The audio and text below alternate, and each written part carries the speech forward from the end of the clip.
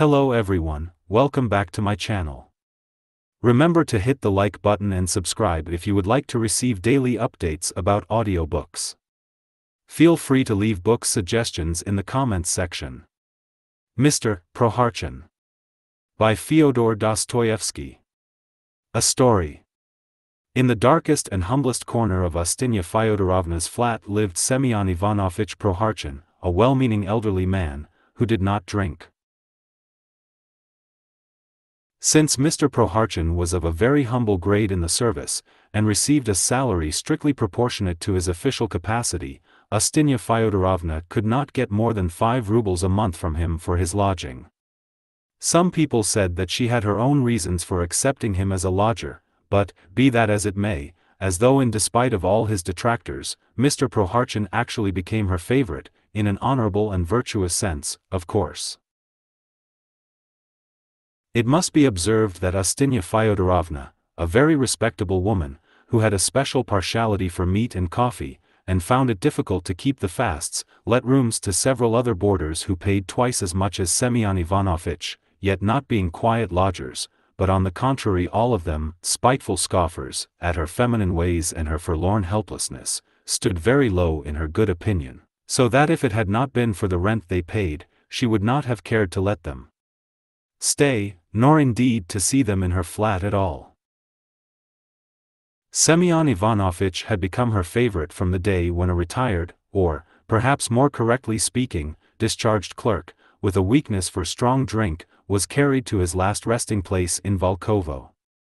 Though this gentleman had only one eye, having had the other knocked out owing, in his own words, to his valiant behavior, and only one leg, the other having been broken in the same way owing to his valor, yet he had succeeded in winning all the kindly feeling of which Ustinya Fyodorovna was capable, and took the fullest advantage of it, and would probably have gone on for years living as her devoted satellite and toady if he had not finally drunk himself to death in the most pitiable way.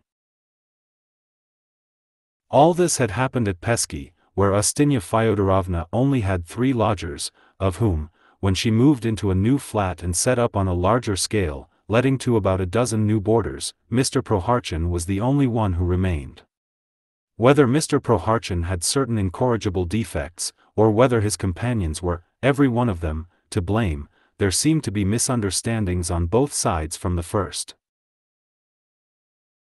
We must observe here that all Ustinya Fyodorovna's new lodgers without exception got on together like brothers. Some of them were in the same office, each one of them by turns lost all his money to the others at faro, preference and bix. They all liked in a merry hour to enjoy what they called the fizzing moments of life in a crowd together. They were fond, too, at times of discussing lofty subjects, and though in the end things rarely passed off without a dispute, yet as all prejudices were banished from the whole party, the general harmony was not in the least disturbed thereby. The most remarkable among the lodgers were Mark Ivanovich, an intelligent and well-read man, then a Plevenev, then Pripolovenko, also a nice and modest person, then there was a certain Zinovy Prokofyevich, whose object in life was to get into aristocratic society, then there was Okianov, the copying clerk, who had in his time almost wrested the distinction of prime favorite from Semyon Ivanovich, then another copying clerk called Sudbin, the plebeian Kantarev. There were others too. But to all these people Semyon Ivanovich was, as it were, not one of themselves. No one wished him harm, of course, for all had from the very first done Prohartchin justice, and had decided in Mark Ivanovich's words that he, Prohartchin, was a good and harmless fellow, though by no means a man of the world, trustworthy, and not a flatterer, who had, of course, his failings, but that if he were sometimes unhappy it was due to nothing else but lack of imagination. What is more, Mr. Prohartchin, though deprived in this way of imagination, could never have made a particularly favorable impression from his figure or manners, upon which scoffers are fond of fastening, yet his figure did not put people against him. Mark Ivanovich, who was an intelligent person, formally undertook Semyon Ivanovich's defense, and declared in rather happy and flowery language that Prohartchin was an elderly and respectable man, who had long, long ago passed the age of romance. And so, If Semyon Ivanovitch did not know how to get on with people, it must have been entirely his own fault. The first thing they noticed was the unmistakable parsimony and niggardliness of Semyon Ivanovitch. That was at once observed and noted, for Semyon Ivanovitch would never lend anyone his teapot, even for a moment, and that was the more unjust as he himself hardly ever drank tea, but when he wanted anything drank, as a rule, rather a pleasant decoction of wild flowers and certain medicinal herbs, of which he always had a considerable store. His meals, too, were quite different from the other lodgers. He never, for instance, permitted himself to partake of the whole dinner, provided daily by Ustinya Fyodorovna for the other boarders. The dinner cost half a ruble. Semyon Ivanovitch paid only 25 kopecks in copper, and never exceeded it, and so took either a plate of soup with pie, or a plate of beef. Most frequently he ate neither soup nor beef, but he partook in moderation of white bread with onion, curd, salted cucumber, or something similar, which was a great deal cheaper, and he would only go back to his half-ruble dinner when he could stand it no longer. Here the biographer confesses that nothing would have induced him to allude to such realistic and low details, positively shocking and offensive to some lovers of the heroic style, if it were not that these details exhibit one peculiarity, one characteristic, in the hero of this story, for Mr. Prohartchin was by no means so poor as to be unable to have regular and sufficient meals, though he sometimes made out that he was. But he acted as he did regardless of obloquy and people's prejudices, simply to satisfy his strange whims, and from frugality and excessive carefulness. All this, however, will be much clearer later on. But we will beware of boring the reader with the description of all Semyon Ivanovitch's whims, and will omit, for instance, the curious and very amusing description of his attire, and, in fact, if it were not for Ustinya Fyodorovna's own reference to it we should hardly have alluded even to the fact that Semyon Ivanovitch never could make up his mind to send his linen to the wash, or if he ever did so it was so rarely that in the intervals one might have completely forgotten the existence of linen on Semyon Ivanovitch. From the landlady's evidence it appeared that Semyon Ivanovitch, bless his soul, poor lamb, for 20 years had been tucked away in his corner, without caring what folks thought, for all the days of his life on earth he was a stranger to socks, handkerchiefs, and all such things, and what is more, Ustinya Fyodorovna had seen with her own eyes, thanks to the decrepitude of the screen, that the poor dear man sometimes had had nothing to cover his bare skin. Such were the rumors in circulation after Semyon Ivanovitch's death. But in his lifetime, and this was one of the most frequent occasions of dissension, he could not endure it if any one, even somebody on friendly terms with him, poked his inquisitive nose uninvited into his corner, even through an aperture in the decrepit screen. He was a taciturn man difficult to deal with and prone to ill health. He did not like people to give him advice, he did not care for people who put themselves forward either, and if any one jeered at him or gave him advice unasked, he would fall foul of him at once, put him to shame, and settle his business. You are a puppy, you are a featherhead, you are not one to give advice, so there, you mind your own business, sir. You'd better count the stitches in your own socks, sir, so there. Semyon Ivanovitch was a plain man, and never used the formal mode of address to any one. He could not bear it either when someone who knew his little ways would begin from pure sport pestering him with questions, such as what he had in his little trunk. Semyon Ivanovitch had one little trunk. It stood under his bed, and was guarded like the apple of his eye, and though every one knew that there was nothing in it except old rags, 2 or 3 pairs of damaged boots and all sorts of rubbish, yet Mr. Prohartchin prized his property very highly, and they used even to hear him at one time express dissatisfaction with his old, but still sound, lock, and talk of getting a new one of a special German pattern with a secret spring and various complications. When on one occasion Zinovy Prokofyevitch, carried away by the thoughtlessness of youth, gave expression to the very coarse and unseemly idea, that Semyon Ivanovitch was probably hiding and treasuring something in his box to leave to his descendants. Everyone who happened to be by was stupefied at the extraordinary effects of Zinovy Prokofievich's sally. At first Mr. Prohartchin could not find suitable terms for such a crude and coarse idea. For a long time words dropped from his lips quite incoherently, and it was only after a while they made out that Semyon Ivanovitch was reproaching Zinovy Prokofievich for some shabby action in the remote past. Then they realized that Semyon Ivanovitch was predicting that Zinovy Prokofievich would never get into aristocratic society, and that the tailor to whom he owed a bill for his suits would beat him, would certainly beat him, because the puppy had not paid him for so long. And finally, "You puppy, you," Semyon Ivanovitch added, "here you want to get into the hussars, but you won't, I tell you, you'll make a fool of yourself. And I tell you what, you puppy, when your superiors know all about it they will take and make you a copying clerk, so that will be the end of it. Do you hear, puppy?" Then Semyon Ivanovitch subsided, but after lying down for 5 hours, to the intense astonishment of everyone he seemed to have reached a decision, and began suddenly reproaching and abusing the young man again, at first to himself and afterwards addressing Zinovy Prokofievich. But the matter did not end there, and in the evening, when Mark Ivanovitch and Pripolovenko made tea and asked Okianov to drink it with them, Semyon Ivanovitch got up from his bed, purposely joined them, subscribing his 15 or 20 kopecks, and on the pretext of a sudden desire for a cup of tea began at great length going into the subject, and explaining that he was a poor man, nothing but a poor man, and that a poor man like him had nothing to save. Mr. Prohartchin confessed that he was a poor man on this occasion, he said, simply because the subject had come up, that the day before yesterday he had meant to borrow a rouble from that impudent fellow, but now he should not borrow it for fear the puppy should brag, that was the fact of the matter, and that his salary was such that one could not buy enough to eat, and that finally, a poor man, as you see, he sent his sister-in-law in Tver 5 rubles every month, that if he did not send his sister-in-law in Tver 5 rubles every month his sister-in-law would die, and if his sister-in-law, who was dependent on him, were dead, he, Semyon Ivanovitch, would long ago have bought himself a new suit.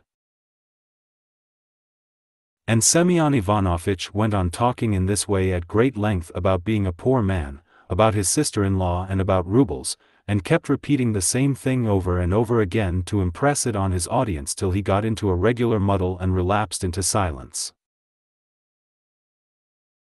Only 3 days later, when they had all forgotten about him, and no one was thinking of attacking him, he added something in conclusion to the effect that when Zinovy Prokofievich went into the hussars the impudent fellow would have his leg cut off in the war, and then he would come with a wooden leg and say, "Semyon Ivanovitch, kind friend, give me something to eat," and then Semyon Ivanovitch would not give him something to eat, and would not look at the insolent fellow, and that's how it would be, and he could just make the best of it. All this naturally seemed very curious and at the same time fearfully amusing. Without much reflection, all the lodgers joined together for further investigation, and simply from curiosity determined to make a final onslaught on Semyon Ivanovitch en masse. And as Mr. Prohartchin, too, had of late, that is, ever since he had begun living in the same flat with them, been very fond of finding out everything about them and asking inquisitive questions, probably for private reasons of his own, relations sprang up between the opposed parties without any preparation or effort on either side, as it were by chance and of itself. To get into relations Semyon Ivanovitch always had in reserve his peculiar, rather sly, and very ingenious maneuver, of which the reader has learned something already. He would get off his bed about tea time, and if he saw the others gathered together in a group to make tea he would go up to them like a quiet, sensible, and friendly person, hand over his 20 kopecks, as he was entitled to do, and announce that he wished to join them. Then the young men would wink at one another, and so indicating that they were in league together against Semyon Ivanovitch, would begin a conversation, at first strictly proper and decorous. Then one of the wittier of the party would, propos of nothing, fall to telling them news consisting most usually of entirely false and quite incredible details. He would say, for instance, that someone had heard His Excellency that day telling Demid Vasilyevich that in his opinion married clerks were more trustworthy than unmarried, and more suitable for promotion, for they were steady, and that their capacities were considerably improved by marriage, and that therefore he, that is, the speaker, in order to improve and be better fitted for promotion, was doing his utmost to enter the bonds of matrimony as soon as possible with a certain Favronya Prokofyevna. Or he would say that it had more than once been remarked about certain of his colleagues that they were entirely devoid of social graces and of well-bred, agreeable manners, and consequently unable to please ladies in good society, and that, therefore, to eradicate this defect it would be suitable to deduct something from their salary, and with the sum so obtained, to hire a hall, where they could learn to dance, acquire the outward signs of gentlemanliness and good breeding, courtesy, respect for their seniors, strength of will, a good and grateful heart and various agreeable qualities. Or he would say that it was being arranged that some of the clerks, beginning with the most elderly, were to be put through an examination in all sorts of subjects to raise their standard of culture, and in that way, the speaker would add, all sorts of things would come to light, and certain gentlemen would have to lay their cards on the table. In short, thousands of similar very absurd rumors were discussed. To keep it up, every one believed the story at once, showed interest in it, asked questions, applied it to themselves, and some of them, assuming a despondent air, began shaking their heads and asking everyone's advice, saying what were they to do if they were to come under it? It need hardly be said that a man far less credulous and simple-hearted than Mr. Prohartchin would have been puzzled and carried away by a rumor so unanimously believed. Moreover, from all appearances, it might be safely concluded that Semyon Ivanovitch was exceedingly stupid and slow to grasp any new unusual idea, and that when he heard anything new, he had always first, as it were, to chew it over and digest it, to find out the meaning, and struggling with it in bewilderment, at last perhaps to overcome it, though even then in a quite special manner peculiar to himself alone. In this way curious and hitherto unexpected qualities began to show themselves in Semyon Ivanovitch. Talk and tittle-tattle followed, and by devious ways it all reached the office at last, with additions. What increased the sensation was the fact that Mr. Prohartchin, who had looked almost exactly the same from time immemorial, suddenly, à propos of nothing, wore quite a different countenance. His face was uneasy, his eyes were timid and had a scared and rather suspicious expression. He took to walking softly, starting and listening, and to put the finishing touch to his new characteristics developed a passion for investigating the truth. He carried his love of truth at last to such a pitch as to venture, on 2 occasions, to inquire of Demid Vasilyevich himself concerning the credibility of the strange rumors that reached him daily by dozens, and if we say nothing here of the consequence of the action of Semyon Ivanovitch, it is for no other reason but a sensitive regard for his reputation. It was in this way people came to consider him as misanthropic and regardless of the proprieties.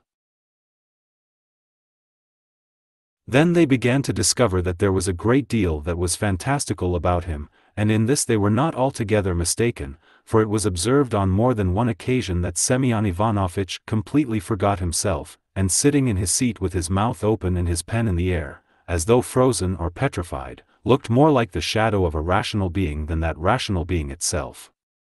It sometimes happened that some innocently gaping gentleman, on suddenly catching his straying, lusterless, questioning eyes, was scared and all of a tremor, and at once inserted into some important document either a smudge or some quite inappropriate word.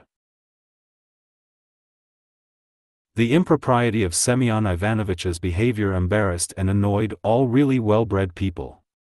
At last no one could feel any doubt of the eccentricity of Semyon Ivanovitch's mind, when one fine morning the rumor was all over the office that Mr. Prohartchin had actually frightened Demid Vasilyevich himself, for, meeting him in the corridor, Semyon Ivanovitch had been so strange and peculiar that he had forced his superior to beat a retreat. The news of Semyon Ivanovitch's behavior reached him himself at last. Hearing of it, he got up at once, made his way carefully between the chairs and tables, reached the entry, took down his overcoat with his own hand, put it on, went out, and disappeared for an indefinite period.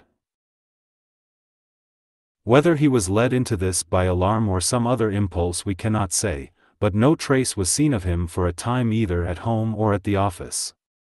We will not attribute Semyon Ivanovitch's fate simply to his eccentricity, yet we must observe to the reader that our hero was a very retiring man, unaccustomed to society, and had, until he made the acquaintance of the new lodgers, lived in complete unbroken solitude, and had been marked by his quietness and even a certain mysteriousness, for he had spent all the time that he lodged at Pesky lying on his bed behind the screen, without talking or having any sort of relations with anyone. Both his old fellow-lodgers lived exactly as he did. They, too, were, somehow, mysterious people and spent 15 years lying behind their screens. The happy, drowsy hours and days trailed by, one after the other, in patriarchal stagnation, and as everything around them went its way in the same happy fashion, neither Semyon Ivanovitch nor Ustinya Fyodorovna could remember exactly when fate had brought them together. It may be 10 years, it may be 20, it may be even 25 altogether, she would say at times to her new lodgers, since he settled with me, poor dear man, bless his heart. And so it was very natural that the hero of our story, being so unaccustomed to society, was disagreeably surprised when, a year before, he, a respectable and modest man, had found himself, suddenly in the midst of a noisy and boisterous crew, consisting of a dozen young fellows, his colleagues at the office, and his new housemates. The disappearance of Semyon Ivanovitch made no little stir in the lodgings.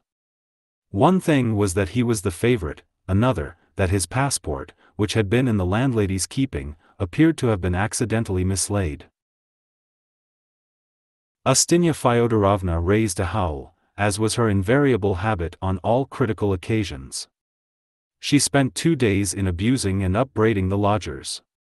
She wailed that they had chased away her lodger like a chicken, and all those spiteful scoffers had been the ruin of him, and on the 3rd day she sent them all out to hunt for the fugitive and at all costs to bring him back, dead or alive. Towards evening Sudbin first came back with the news that traces had been discovered, that he had himself seen the runaway in Tokachi market and other places, had followed and stood close to him, but had not dared to speak to him. He had been near him in a crowd watching a house on fire in Crooked Lane.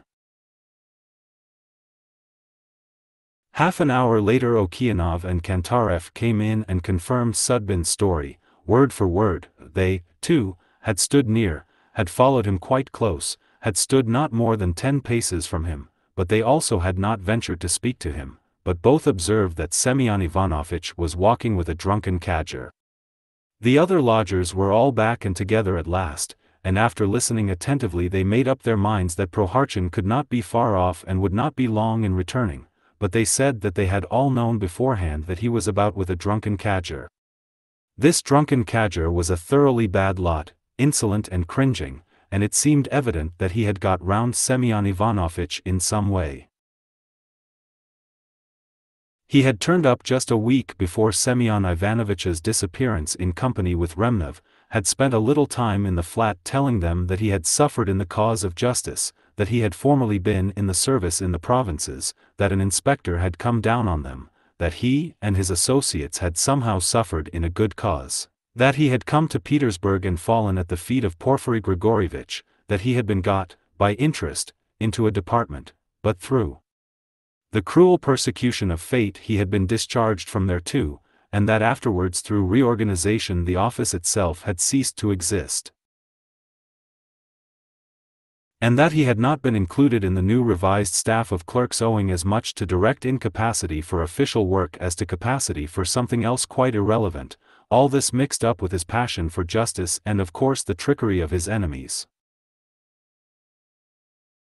After finishing his story, in the course of which Mr. Zimoveykin more than once kissed his sullen and unshaven friend Remnev, he bowed down to all in the room in turn, not forgetting Avdotya the servant, called them all his benefactors, and explained that he was an undeserving, troublesome, mean, insolent and stupid man, and that good people must not be hard on his pitiful plight and simplicity. After begging for their kind protection, Mr. Zimoveykin showed his livelier side, grew very cheerful, kissed Ustinya Fyodorovna's hands, in spite of her modest protests that her hand was coarse and not like a lady's, and towards evening promised to show the company his talent in a remarkable character dance. But next day his visit ended in a lamentable denouement. Either because there had been too much character in the character dance, or because he had, in Ustinya Fyodorovna's own words, somehow insulted her and treated her as no lady, though she was on friendly terms with Yaroslav Ilyich himself, and if she liked might long ago have been an officer's wife, Zimoveykin had to steer for home next day. He went away, came back again, was again turned out with ignominy, then wormed his way into Semyon Ivanovitch's good graces, robbed him incidentally of his new breeches, and now it appeared he had led Semyon Ivanovitch astray. As soon as the landlady knew that Semyon Ivanovitch was alive and well, and that there was no need to hunt for his passport, she promptly left off grieving and was pacified. Meanwhile some of the lodgers determined to give the runaway a triumphal reception. They broke the bolt and moved away the screen from Mr. Prohartchin's bed, rumpled up the bed a little, took the famous box, put it at the foot of the bed, and on the bed laid the sister-in-law, that is, a dummy made up of an old kerchief, a cap and a mantle of the landlady's, such an exact counterfeit of a sister-in-law that it might have been mistaken for one. Having finished their work they waited for Semyon Ivanovitch to return, meaning to tell him that his sister-in-law had arrived from the country and was there behind his screen, poor thing. But they waited and waited. Already, while they waited, Mark Ivanovitch had staked and lost half a month's salary to Pripolovenko and Kantarev. Already Okeanov's nose had grown red and swollen playing flips on the nose, and 3 cards. Already Avdosha the servant had almost had her sleep out and had twice been on the point of getting up to fetch the wood and light the stove, and Zinovy Prokofyevitch, who kept running out every minute to see whether Semyon Ivanovitch were coming, was wet to the skin, but there was no sign of any one yet, neither Semyon Ivanovitch nor the drunken cadger. At last every one went to bed, leaving the sister-in-law behind the screen in readiness for any emergency, and it was not till 4 o'clock that a knock was heard at the gate, but when it did come it was so loud that it quite made up to the expectant lodgers for all the wearisome trouble they had been through. It was he himself, Semyon Ivanovitch, Mr. Prohartchin, but in such a condition that they all cried out in dismay, and no one thought about the sister-in-law. The lost man was unconscious. He was brought in, or more correctly carried in, by a sopping and tattered night cabman. To the landlady's question where the poor dear man had got so groggy, the cabman answered, "Why, he is not drunk and has not had a drop, that I can tell you, for sure, but seemingly a faintness has come over him, or some sort of a fit, or maybe he's been knocked down by a blow." They began examining him, propping the culprit against the stove to do so more conveniently, and saw that it really was not a case of drunkenness, nor had he had a blow, but that something else was wrong, for Semyon Ivanovitch could not utter a word, but seemed twitching in a sort of convulsion, and only blinked, fixing his eyes in bewilderment first on one and then on another of the spectators, who were all attired in night array. Then they began questioning the cabman, asking where he had got him from. "Why, from folks out Kolomna way," he answered. "Deuce knows what they are, not exactly gentry, but merry, rollicking gentlemen. So he was like this when they gave him to me, whether they had been fighting, or whether he was in some sort of a fit, goodness knows what it was, but they were nice, jolly gentlemen." Semyon Ivanovitch was taken, lifted high on the shoulders of 2 or 3 sturdy fellows, and carried to his bed. When Semyon Ivanovitch on being put in bed felt the sister-in-law, and put his feet on his sacred box, he cried out at the top of his voice, squatted up almost on his heels, and trembling and shaking all over, with his hands and his body he cleared a space as far as he could in his bed, while gazing with a tremulous but strangely resolute look at those present. He seemed as it were to protest that he would sooner die than give up the 100th part of his poor belongings to any one. Semyon Ivanovitch lay for 2 or 3 days closely barricaded by the screen, and so cut off from all the world and all its vain anxieties. Next morning, of course, every one had forgotten about him. Time, meanwhile, flew by as usual, hour followed hour and day followed day. The sick man's heavy, feverish brain was plunged in something between sleep and delirium, but he lay quietly and did not moan or complain. On the contrary, he kept still and silent and controlled himself, lying low in his bed, just as the hare lies close to the earth when it hears the hunter. At times a long depressing stillness prevailed in the flat, a sign that the lodgers had all gone to the office, and Semyon Ivanovitch, waking up, could relieve his depression by listening to the bustle in the kitchen, where the landlady was busy close by, or to the regular flop of Avdotya's downtrodden slippers as, sighing and moaning, she cleared away, rubbed and polished, tidying all the rooms in the flat. Whole hours passed by in that way, drowsy, languid, sleepy, wearisome, like the water that dripped with a regular sound from the locker into the basin in the kitchen. At last the lodgers would arrive, one by one or in groups, and Semyon Ivanovitch could very conveniently hear them abusing the weather, saying they were hungry, making a noise, smoking, quarreling, and making friends, playing cards, and clattering the cups as they got ready for tea. Semyon Ivanovitch mechanically made an effort to get up and join them, as he had a right to do at tea, but he at once sank back into drowsiness, and dreamed that he had been sitting a long time at the tea table, having tea with them and talking, and that Zinovy Prokofyevitch had already seized the opportunity to introduce into the conversation some scheme concerning sisters-in-law and the moral relation of various worthy people to them. At this point Semyon Ivanovitch was in haste to defend himself and reply. But the mighty formula that flew from every tongue, it has more than once been observed, cut short all his objections, and Semyon Ivanovitch could do nothing better than begin dreaming again that today was the first of the month and that he was receiving money in his office. Undoing the paper rounded on the stairs, he looked about him quickly, and made haste as fast as he could to subtract half of the lawful wages he had received and conceal it in his boot. Then on the spot, on the stairs, quite regardless of the fact that he was in bed and asleep, he made up his mind when he reached home to give his landlady what was due for board and lodging, then to buy certain necessities, and to show anyone it might concern, as it were casually and unintentionally, that some of his salary had been deducted, that now he had nothing left to send his sister-in-law, then to speak with commiseration of his sister-in-law, to say a great deal about her the next day, and the day after, and 10 days later to say something casually again about her poverty, that his companions might not forget. Making this determination he observed that Andrei Efimovitch, that everlastingly silent, bald little man who sat in the office 3 rooms from where Semyon Ivanovitch sat, and hadn't said a word to him for 20 years, was standing on the stairs, that he, too, was counting his silver rubles, and shaking his head, he said to him, "Money. If there's no money there will be no porridge," he added grimly as he went down the stairs, and just at the door he ended, "And I have 7 children, sir." Then the little bald man, probably equally unconscious that he was acting as a phantom and not as a substantial reality, held up his hand about 30 inches from the floor, and waving it vertically, muttered that the eldest was going to school.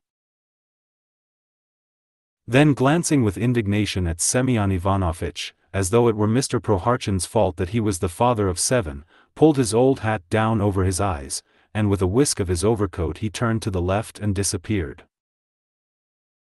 Semyon Ivanovitch was quite frightened, and though he was fully convinced of his own innocence in regard to the unpleasant accumulation of 7 under one roof, yet it seemed to appear that in fact no one else was to blame but Semyon Ivanovitch.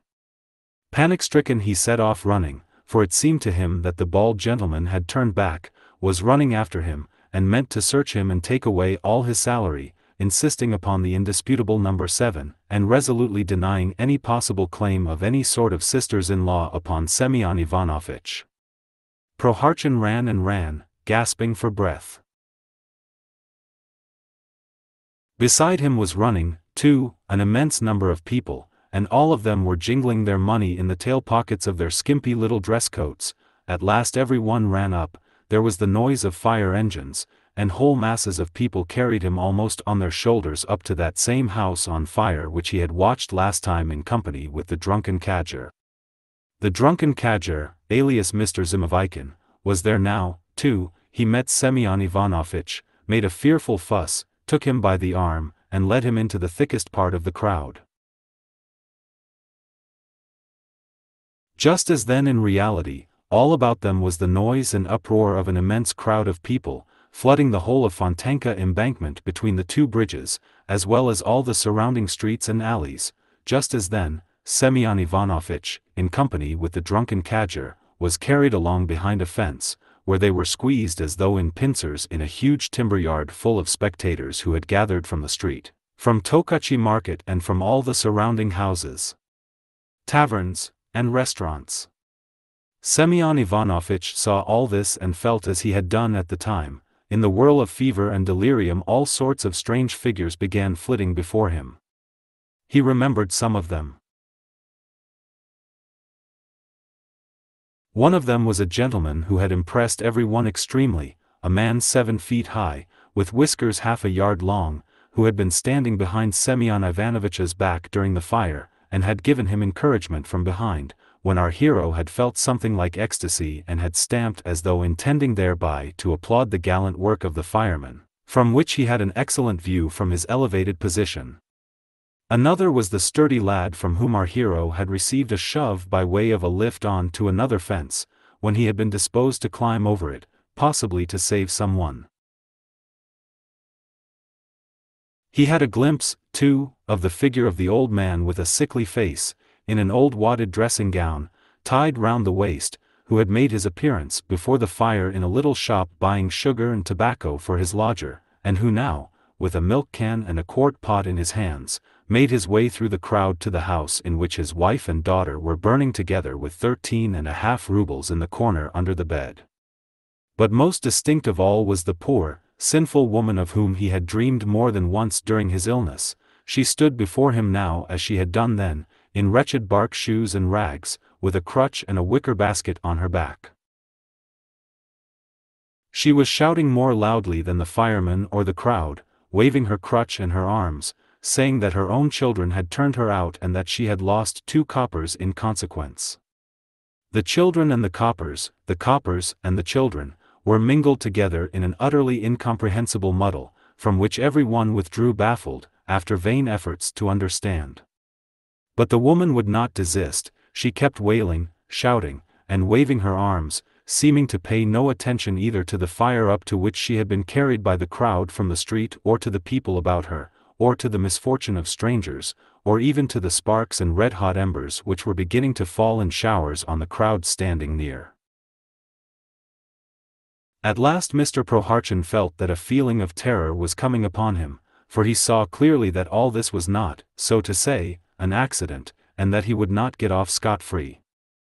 And, indeed, upon the wood stack, close to him, was a peasant, in a torn smock that hung loose about him, with his hair and beard singed, and he began stirring up all the people against Semyon Ivanovitch. The crowd pressed closer and closer, the peasant shouted, and foaming at the mouth with horror, Mr. Prohartchin suddenly realized that this peasant was a cabman whom he had cheated 5 years before in the most inhuman way, slipping away from him without paying through a side gate and jerking up his heels as he ran as though he were barefoot on hot bricks. In despair Mr. Prohartchin tried to speak, to scream, but his voice failed him. He felt that the infuriated crowd was twining round him like a many-colored snake, strangling him, crushing him. He made an incredible effort and awoke. Then he saw that he was on fire, that all his corner was on fire, that his screen was on fire, that the whole flat was on fire, together with Ustinya Fyodorovna and all her lodgers, that his bed was burning, his pillow, his quilt, his box, and last of all, his precious mattress. Semyon Ivanovitch jumped up, clutched at the mattress and ran dragging it after him. But in the landlady's room into which, regardless of decorum, our hero ran just as he was, barefoot and in his shirt, he was seized, held tight and triumphantly carried back behind the screen, which meanwhile was not on fire. It seemed that it was rather Semyon Ivanovitch's head that was on fire, and was put back to bed. It was just as some tattered, unshaven, ill-humored organ-grinder puts away in his traveling box the punch who has been making an upset, drubbing all the other puppets, selling his soul to the devil, and who at last ends his existence, till the next performance, in the same box with the devil, the Negroes, the Pierrot, and Mademoiselle Katerina with her fortunate lover, the captain. Immediately every one, old and young, surrounded Semyon Ivanovitch, standing in a row round his bed and fastening eyes full of expectation on the invalid. Meantime he had come to himself, but from shame or some other feeling, began pulling up the quilt over him, apparently wishing to hide himself under it from the attention of his sympathetic friends. At last Mark Ivanovitch was the first to break silence, and as a sensible man he began saying in a very friendly way that Semyon Ivanovitch must keep calm, that it was too bad and a shame to be ill, that only little children behaved like that he must get well and go to the office. Mark Ivanovitch ended by a little joke, saying that no regular salary had yet been fixed for invalids, and as he knew for a fact that their grade would be very low in the service, to his thinking anyway, their calling or condition did not promise great and substantial advantages. In fact, it was evident that they were all taking genuine interest in Semyon Ivanovitch's fate and were very sympathetic. But with incomprehensible rudeness, Semyon Ivanovitch persisted in lying in bed in silence, and obstinately pulling the quilt higher and higher over his head. Mark Ivanovitch, however, would not be gainsaid, and restraining his feelings, said something very honeyed to Semyon Ivanovitch again, knowing that that was how he ought to treat a sick man. But Semyon Ivanovitch would not feel this. On the contrary, he muttered something between his teeth with the most distrustful air, and suddenly began glancing askance from right to left in a hostile way, as though he would have reduced his sympathetic friends to ashes with his eyes.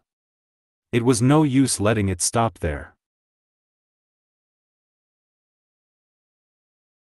Mark Ivanovitch lost patience, and seeing that the man was offended and completely exasperated, and had simply made up his mind to be obstinate, told him straight out, without any softening suavity, that it was time to get up, that it was no use lying there, that shouting day and night about houses on fire, sisters-in-law, drunken cadgers, locks, boxes and goodness knows what, was all stupid, improper, and degrading, for if Semyon Ivanovitch did not want to sleep himself he should not hinder other people, and please would he bear it in mind. This speech produced its effects, for Semyon Ivanovitch, turning promptly to the orator, articulated firmly, though in a hoarse voice, "You hold your tongue, puppy. You idle speaker, you foul-mouthed man. Do you hear, young dandy? Are you a prince, eh? Do you understand what I say?" Hearing such insults, Mark Ivanovitch fired up, but realizing that he had to deal with a sick man, magnanimously overcame his resentment and tried to shame him out of his humor, but was cut short in that too, for Semyon Ivanovitch observed at once that he would not allow people to play with him for all that Mark Ivanovitch wrote poetry. Then followed a silence of 2 minutes. At last, recovering from his amazement, Mark Ivanovitch, plainly, clearly, in well-chosen language, but with firmness, declared that Semyon Ivanovitch ought to understand that he was among gentlemen, and you ought to understand, sir, how to behave with gentlemen. Mark Ivanovitch could on occasion speak effectively and liked to impress his hearers, but, probably from the habit of years of silence, Semyon Ivanovitch talked and acted somewhat abruptly, and, moreover, when he did on occasion begin a long sentence, as he got further into it every word seemed to lead to another word, that other word to a third word, that third to a fourth, and so on, so that his mouth seemed brimming over. He began stuttering, and the crowding words took to flying out in picturesque disorder. That was why Semyon Ivanovitch, who was a sensible man, sometimes talked terrible nonsense. "You are lying," he said now. "You booby, you loose fellow. You'll come to want, you'll go begging, you seditious fellow, you loafer. Take that, you poet. Why, you are still raving, aren't you, Semyon Ivanovitch? I tell you what, answered Semyon Ivanovitch, fools rave, drunkards rave, dogs rave, but a wise man acts sensibly. I tell you, you don't know your own business, you loafer, you educated gentleman, you learned book.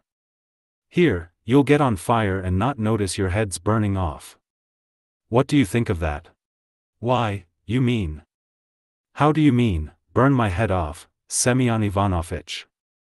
Mark Ivanovitch said no more, for every one saw clearly that Semyon Ivanovitch was not yet in his sober senses, but delirious. But the landlady could not resist remarking at this point that the house in Crooked Lane had been burnt owing to a bald wench, that there was a bald-headed wench living there, that she had lighted a candle and set fire to the lumber room, but nothing would happen in her place, and everything would be all right in the flats.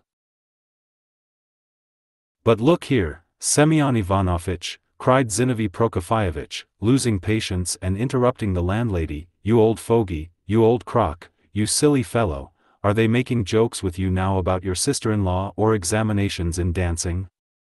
Is that it? Is that what you think? Now, I tell you what, answered our hero, sitting up in bed and making a last effort in a paroxysm of fury with his sympathetic friends. Who's the fool? You are the fool, a dog is a fool, you joking gentleman. But I am not going to make jokes to please you, sir, do you hear, puppy? I am not your servant, sir. Semyon Ivanovitch would have said something more, but he fell back in bed helpless. His sympathetic friends were left gaping in perplexity, for they understood now what was wrong with Semyon Ivanovitch and did not know how to begin. Suddenly the kitchen door creaked and opened, and the drunken cadger, alias Mr. Zimoveykin, timidly thrust in his head, cautiously sniffing round the place as his habit was. It seemed as though he had been expected, every one waved to him at once to come quickly, and Zimoveykin, highly delighted, with the utmost readiness and haste jostled his way to Semyon Ivanovitch's bedside. It was evident that Zimoveykin had spent the whole night in vigil and in great exertions of some sort. The right side of his face was plastered up, his swollen eyelids were wet from his running eyes, his coat and all his clothes were torn, while the whole left side of his attire was bespattered with something extremely nasty, possibly mud from a puddle. Under his arm was somebody's violin, which he had been taking somewhere to sell. Apparently they had not made a mistake in summoning him to their assistance, for seeing the position of affairs, he addressed the delinquent at once, and with the air of a man who knows what he is about and feels that he has the upper hand, said, "What are you thinking about? Get up, Senka. What are you doing, a clever chap like you? Be sensible, or I shall pull you out of bed if you are obstreperous. Don't be obstreperous." This brief but forcible speech surprised them all. Still more were they surprised when they noticed that Semyon Ivanovitch, hearing all this and seeing this person before him, was so flustered and reduced to such confusion and dismay that he could scarcely mutter through his teeth in a whisper the inevitable protest. "Go away, you wretch," he said. "You are a wretched creature, you are a thief. Do you hear? Do you understand? You are a great swell, my fine gentleman, you regular swell." "No, my boy," Zimoveykin answered emphatically, retaining all his presence of mind, "you're wrong there, you wise fellow, you regular Prohartchin," Zimoveykin went on, parodying Semyon Ivanovitch and looking round gleefully. "Don't be obstreperous. Behave yourself, Senka, behave yourself, or I'll give you away, I'll tell them all about it, my lad, do you understand?" Apparently Semyon Ivanovitch did understand, for he started when he heard the conclusion of the speech, and began looking rapidly about him with an utterly desperate air.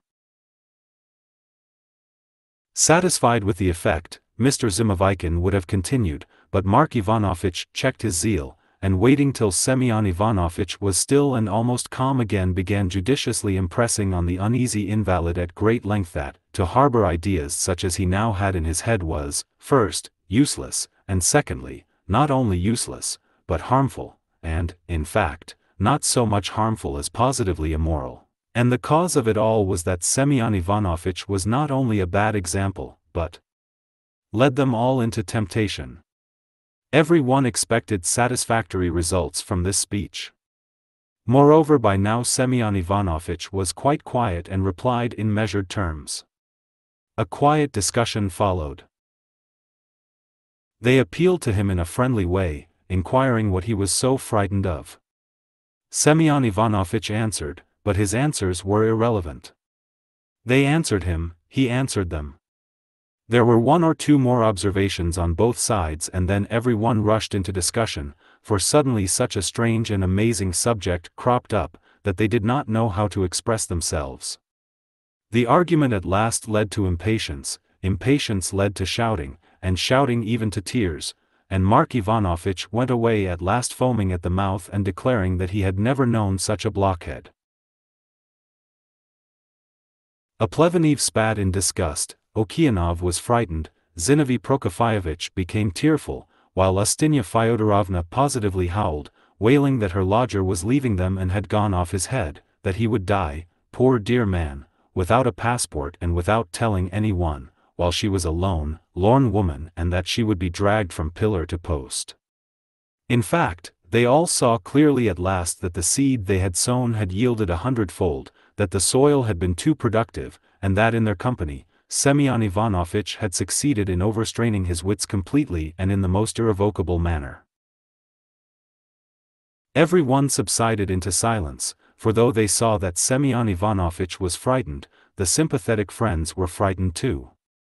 "What?" cried Mark Ivanovitch, "but what are you afraid of?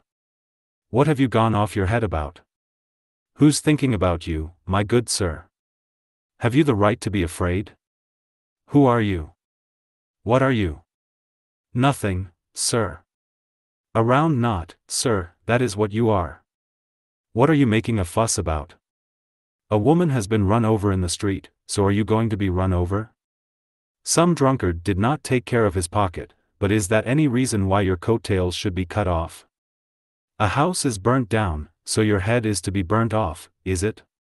Is that it, sir, is that it? You stupid," muttered Semyon Ivanovitch, "if your nose were cut off you would eat it up with a bit of bread and not notice it." "I may be a dandy," shouted Mark Ivanovitch, not listening, "I may be a regular dandy, but I have not to pass an examination to get married, to learn dancing, the ground is firm under me, sir." "Why, my good man, haven't you room enough? Is the floor giving way under your feet, or what?" "Well, they won't ask you, will they? They'll shut one up and that will be the end of it." "The end of it? That's what's up. What's your idea now, eh?" "Why, they kicked out the drunken cadger." "Yes, but you see that was a drunkard, and you are a man, and so am I." "Yes, I am a man." "It's there all right one day and then it's gone." "Gone? But what do you mean by it?" "Why, the office." "The ice." "Yes, you blessed man, but of course the office is wanted and necessary." "It is wanted, I tell you, it's wanted today and it's wanted tomorrow, but the day after tomorrow it will not be wanted. You have heard what happened?" "Why, but they'll pay you your salary for the year, you doubting Thomas, you man of little faith. They'll put you into another job on account of your age." "Salary?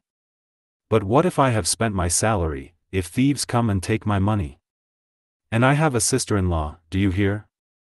A sister-in-law. You battering ram. A sister-in-law. You are a man." "Yes, I am a man." "But you are a well-read gentleman and a fool, do you hear, you battering ram, you regular battering ram. That's what you are. I am not talking about your jokes, but there are jobs such that all of a sudden they are done away with. And Demid, do you hear, Demid Vassilyevich says that the post will be done away with. Ah, bless you, with your Demid. You sinner, why, you know. In a twinkling of an eye you'll be left without a post, then you'll just have to make the best of it. Why, you are simply raving, or clean off your head. Tell us plainly, what have you done? Own up if you have done something wrong. It's no use being ashamed. Are you off your head, my good man? He's off his head.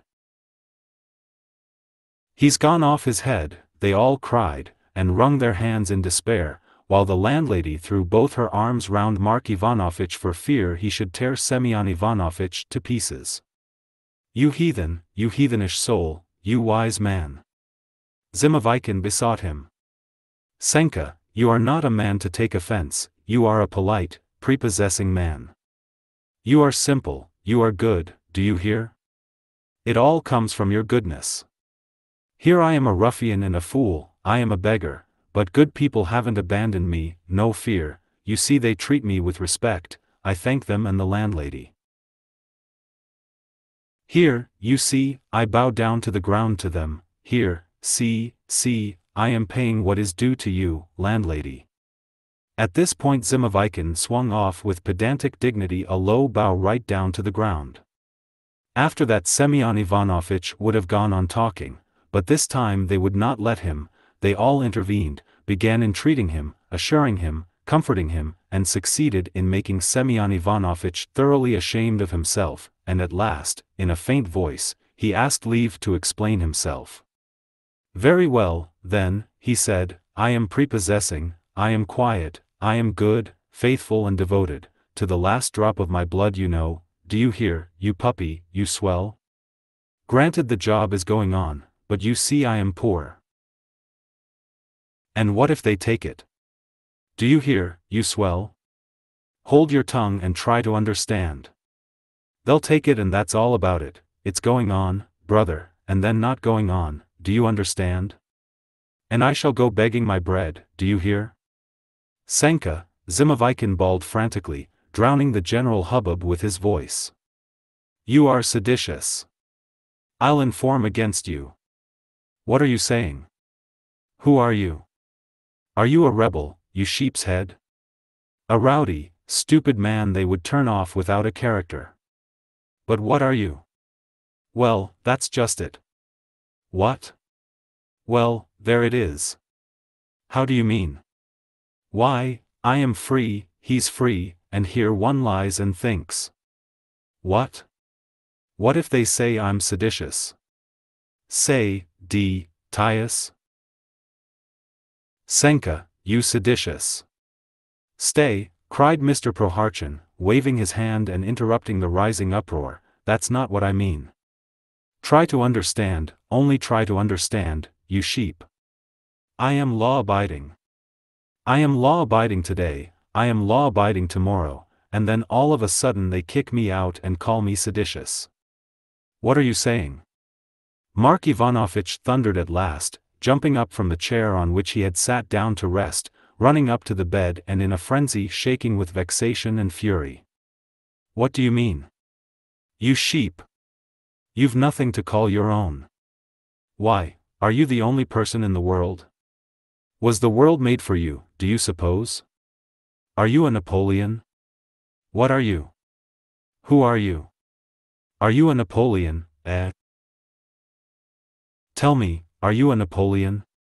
But Mr. Prohartchin did not answer this question.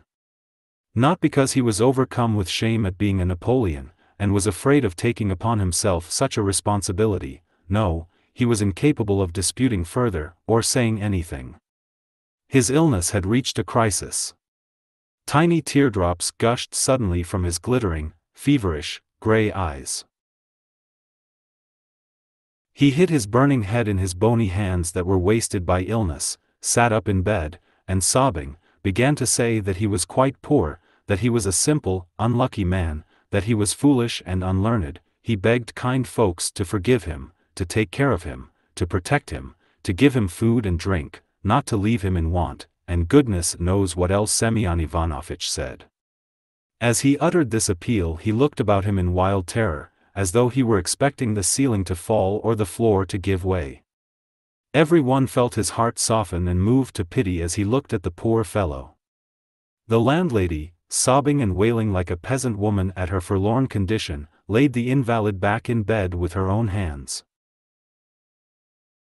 Mark Ivanovitch, seeing the uselessness of touching upon the memory of Napoleon, instantly relapsed into kindliness and came to her assistance. The others, in order to do something, suggested raspberry tea, saying that it always did good at once and that the invalid would like it very much, but Zimoveykin contradicted them all, saying there was nothing better than a good dose of chamomile or something of the sort. As for Zinovy Prokofyevitch, having a good heart, he sobbed and shed tears in his remorse, for having frightened Semyon Ivanovitch with all sorts of absurdities, and gathering from the invalid's last words that he was quite poor and needing assistance, he proceeded to get up a subscription for him, confining it for a time to the tenants of the flat. Every one was sighing and moaning, every one felt sorry and grieved, and yet all wondered how it was a man could be so completely panic-stricken. And what was he frightened about? It would have been all very well if he had had a good post, had had a wife, a lot of children.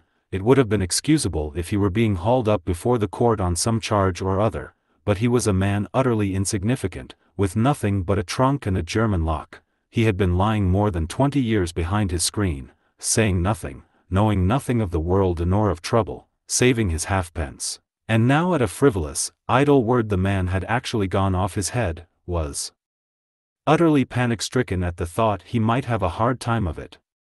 And it never occurred to him that everyone has a hard time of it. If he would only take that into consideration, Okeanov said afterwards, that we all have a hard time, then the man would have kept his head, would have given up his antics and would have put up with things, one way or another.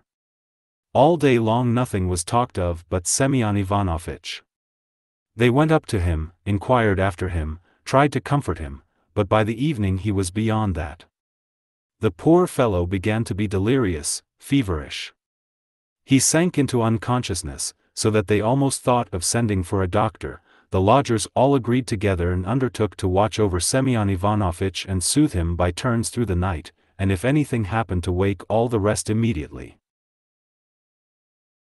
With the object of keeping awake, they sat down to cards, setting beside the invalid his friend, the drunken cadger, who had spent the whole day in the flat and had asked leave to stay the night. As the game was played on credit and was not at all interesting, they soon got bored. They gave up the game, then got into an argument about something, then began to be loud and noisy, finally dispersed to their various corners, went on for a long time angrily shouting and wrangling, and as all of them felt suddenly ill-humored they no longer cared to sit up, so went to sleep. Soon it was as still in the flat as in an empty cellar, and it was the more like one because it was horribly cold. The last to fall asleep was Okeanov. And it was between sleeping and waking, as he said afterwards, I fancied just before morning two men kept talking close by me. Okeanov said that he recognized Zimoveykin, and that Zimoveykin began waking his old friend Remnev just beside him, that they talked for a long time in a whisper, then Zimoveykin went away and could be heard trying to unlock the door into the kitchen. The key, the landlady declared afterwards, was lying under her pillow and was lost that night. Finally, Okeanov testified, he had fancied he had heard them go behind the screen to the invalid and light a candle there, and I know nothing more. He said, I fell asleep, and woke up, as everybody else did, when everyone in the flat jumped out of bed at the sound behind the screen of a shriek that would have roused the dead, and it seemed to many of them that a candle went out at that moment. A great hubbub arose, every one's heart stood still, they rushed pell-mell at the shriek, but at that moment there was a scuffle, with shouting, swearing, and fighting. They struck a light and saw that Zimoveykin and Remnev were fighting together, that they were swearing and abusing one another, and as they turned the light on them, one of them shouted, "It's not me, it's this ruffian," and the other, who was Zimoveykin, was shouting, "Don't touch me, I've done nothing. I'll take my oath any minute." Both of them looked hardly like human beings, but for the first minute they had no attention to spare for them. The invalid was not where he had been behind the screen. They immediately parted the combatants and dragged them away, and saw that Mr. Prohartchin was lying under the bed. He must, while completely unconscious, have dragged the quilt and pillow after him so that there was nothing left on the bedstead but the bare mattress, old and greasy. He never had sheets. They pulled Semyon Ivanovitch out, stretched him on the mattress, but soon realized that there was no need to make trouble over him, that he was completely done for. His arms were stiff, and he seemed all to pieces. They stood over him. He still faintly shuddered and trembled all over, made an effort to do something with his arms, could not utter a word, but blinked his eyes as they say heads do when still warm and bleeding, after being just chopped off by the executioner. At last the body grew more and more still, the last faint convulsions died away. Mr. Prohartchin had set off with his good deeds and his sins. Whether Semyon Ivanovitch had been frightened by something, whether he had had a dream, as Remnev maintained afterwards, or there had been some other mischief, nobody knew. All that can be said is, that if the head clerk had made his appearance at that moment in the flat and had announced that Semyon Ivanovitch was dismissed for sedition, insubordination, and drunkenness, if some old draggle-tailed beggar woman had come in at the door, calling herself Semyon Ivanovitch's sister-in-law, or if Semyon Ivanovitch had just received 200 rubles as a reward, or if the house had caught fire and Semyon Ivanovitch's head had been really burning, he would in all probability not have deigned to stir a finger in any of these eventualities.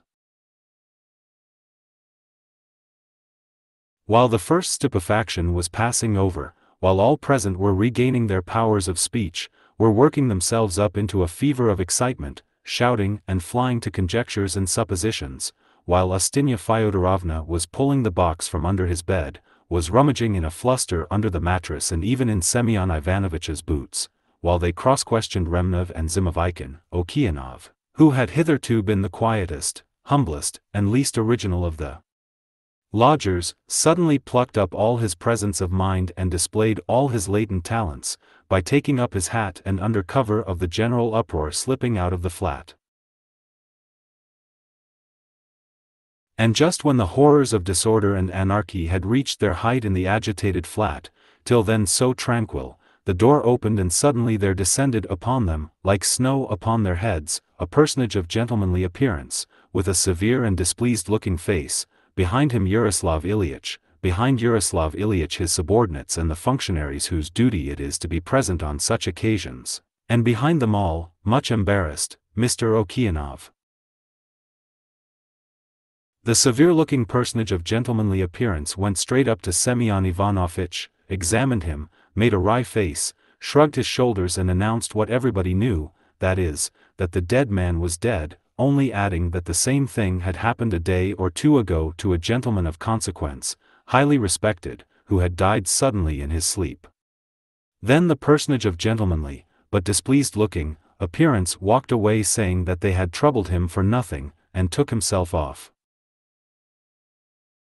His place was at once filled, while Remnev and Zimoveykin were handed over to the custody of the proper functionaries, by Yaroslav Ilyitch, who questioned someone, adroitly took possession of the box, which the landlady was already trying to open, put the boots back in their proper place, observing that they were all in holes and no use, asked for the pillow to be put back, called up Okeanov, asked for the key of the box which was found in the pocket of the drunken cadger, and solemnly, in the presence of the proper officials, unlocked Semyon Ivanovitch's property.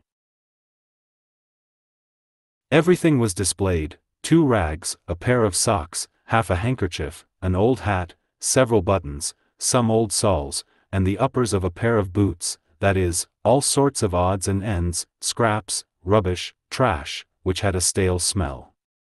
The only thing of any value was the German lock. They called up Okeanov and cross-questioned him sternly, but Okeanov was ready to take his oath. They asked for the pillow, they examined it, it was extremely dirty, but in other respects it was like all other pillows. They attacked the mattress, they were about to lift it up, but stopped for a moment's consideration, when suddenly and quite unexpectedly something heavy fell with a clink on the floor. They bent down and saw on the floor a screw of paper and in the screw some dozen rubles. "Hey," said Yaroslav Ilyitch, pointing to a slit in the mattress from which hair and stuffing were sticking out. They examined the slit and found that it had only just been made with a knife and was half a yard in length. They thrust hands into the gap and pulled out a kitchen knife, probably hurriedly thrust in there after slitting the mattress.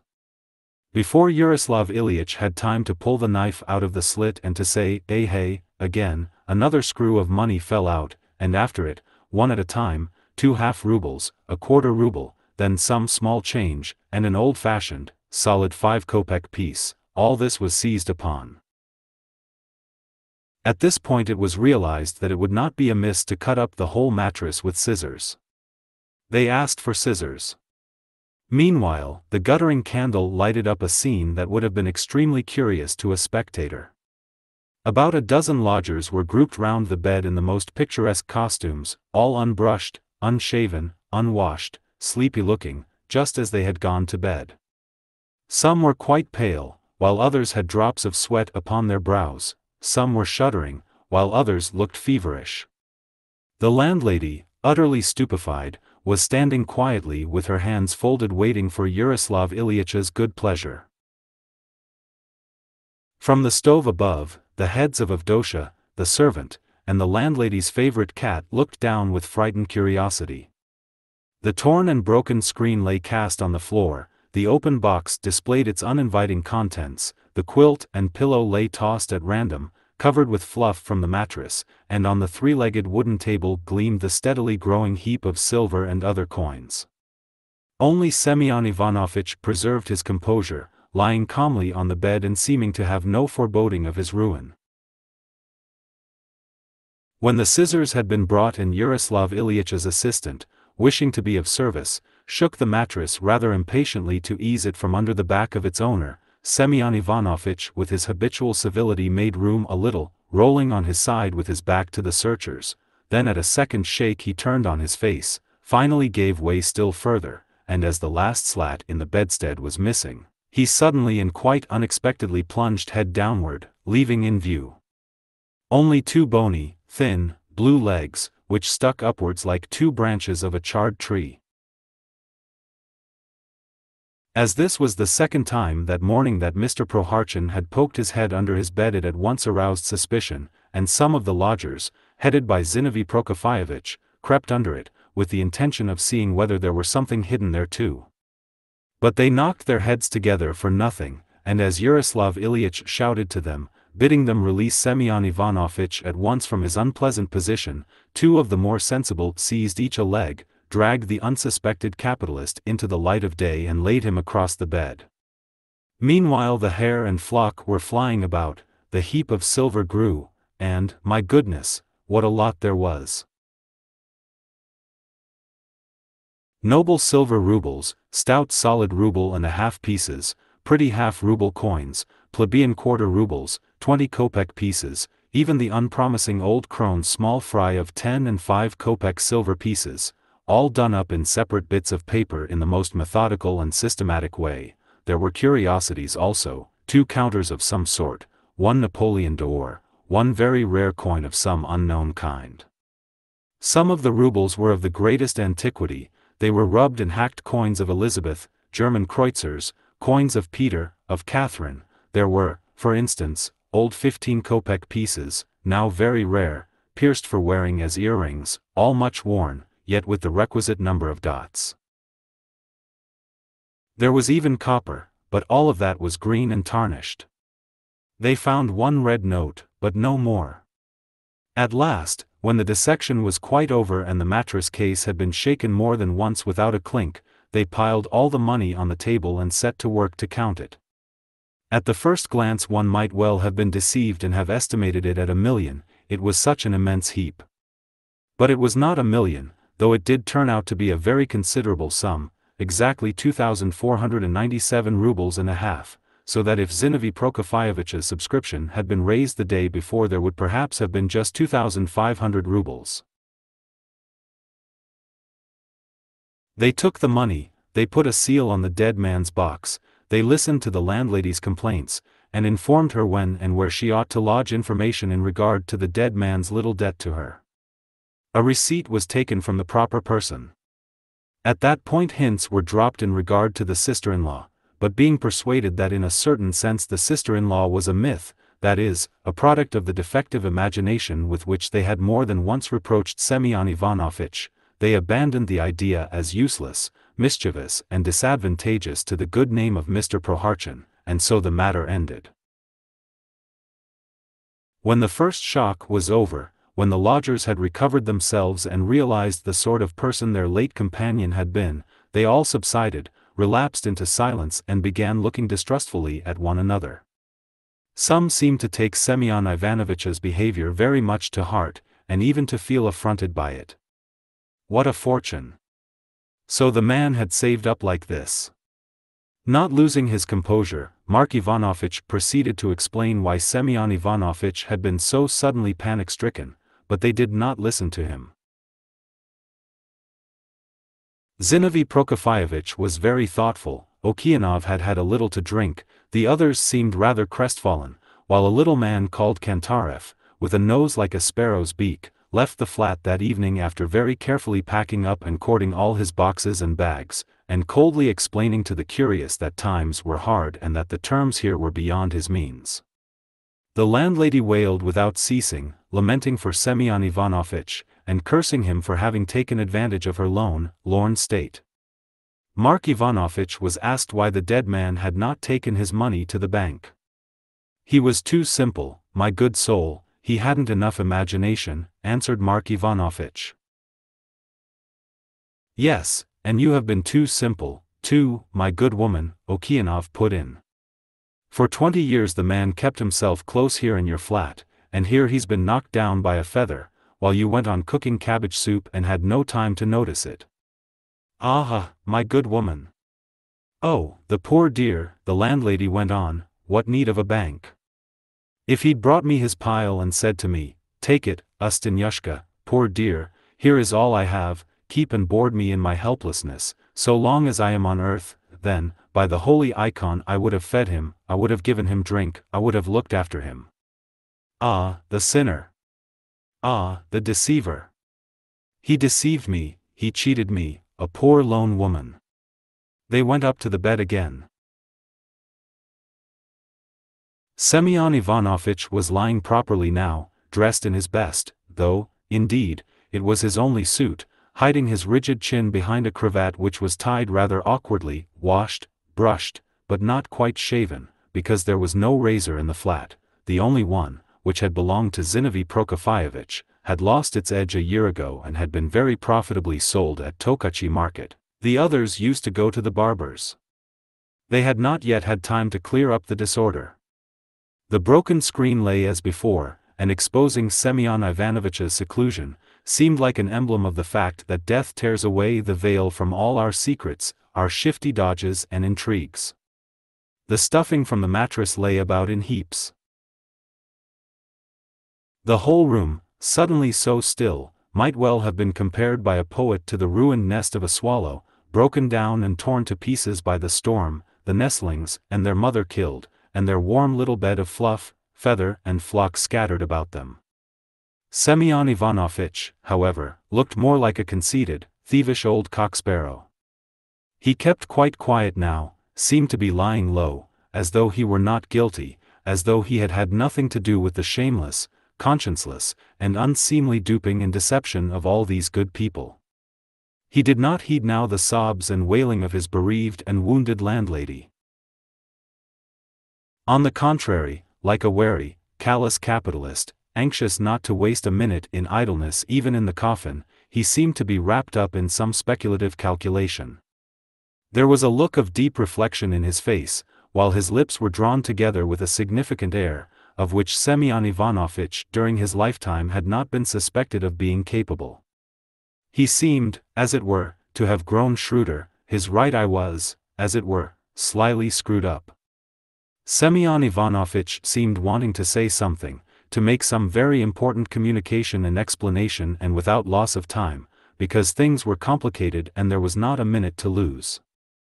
And it seemed as though they could hear him. What is it? Give over, do you hear, you stupid woman? Don't whine. Go to bed and sleep it off, my good woman, do you hear? I am dead, there's no need of a fuss now. What's the use of it, really? It's nice to lie here. Though I don't mean that, do you hear? You are a fine lady, you are a regular fine lady. Understand that, here I am dead now, but look here, what if, that is, perhaps it can't be so, but I say what if I'm not dead, what if I get up, do you hear? What would happen then? The end. Thank you for being with us until the end. We hope you had a wonderful time. If you enjoyed our book, please support us by liking and leaving comments. We look forward to seeing you soon with another book. Best regards.